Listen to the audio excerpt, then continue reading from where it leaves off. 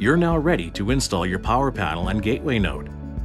Note: on the bottom of all gateway nodes, there are 2 tab stickers that contain the MAC address and PIN number for each of these units. You'll need to remove these stickers from the units and attach them to the site log contained on the last page in the user guide and install manual.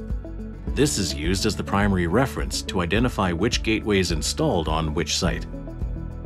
When selecting the location for the power panel and gateway node installation, remember to pick a location that has the best possible line of sight to the bins with installed nodes and has access to a 120 volt power outlet.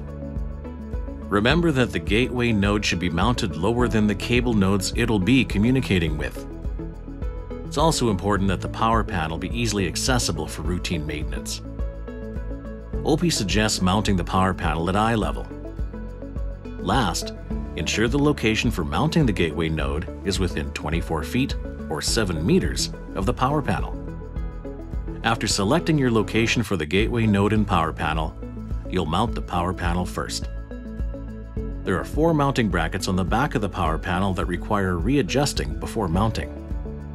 Using a cordless drill with a 3/8 inch nutsert, attach the power panel with the 4 3/8 inch self-tapping screws to a flat surface. Ensure the power panel is mounted as level as possible. Use a level if needed to the flat surface. Once mounted, remove the red seal and tag. You're now ready to install the gateway node.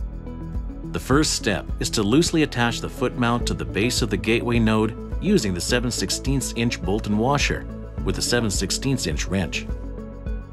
Once you've got the node and foot mount ready, using a cordless drill with a 3/8 inch nutsert, secure the gateway node in place with the 3 3/8 inch self-tapping screws supplied.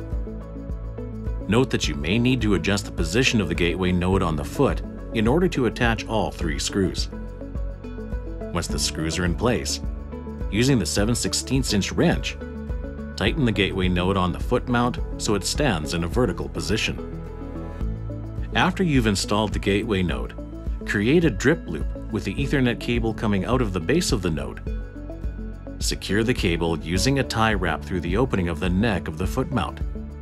The drip loop ensures water running along the Ethernet cable will not run into the gateway node.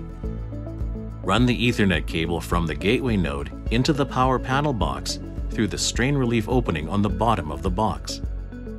Open the power panel box and plug the Ethernet cable into the PoE1 connection port on the power supply. Tighten the strain relief clockwise to keep water out of the power panel box. Secure the Ethernet cable in place with another drip loop using the P-clips that are supplied. Use remaining P-clips to secure the Ethernet cable to the surface between the gateway node and power panel box at 4 foot or 1¼ meter intervals. Inside the power panel box, connect the red power cable from the power supply to the battery backup terminal, located on the front left-hand side of the battery. Next, connect the power cable from the power panel to the 120 volt power outlet. OPI recommends that the power panel be hardwired. To do so, please consult a certified electrician and use an extension cord until such time if needed. Turn both the AC and DC switches to the on position and wait 60 seconds for the gateway node to run through its startup sequence. Note: depending on lighting, you may or may not see flashing blue lights from the gateway node. These flashing lights are normal and indicate the system's connected.